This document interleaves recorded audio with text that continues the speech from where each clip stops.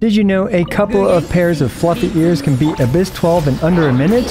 First we use Nahida in order to wipe out the first two robots. Because there are 4 robots total, we have to make good use of our character's abilities. Then we have Tighnari just blow everything up with 6 charge shots in rapid succession along with his elemental burst. 12-2-1, we have a lot of pretty annoying mobs, but we start off by just using Fischl in order to activate the elegy buff and attack things with deep wood, and then we use Nahida's ability to hit enemies on the opposite sides of the map to our advantage, and finally we finish these 2 giant beasts off with Tighnari's charge attacks.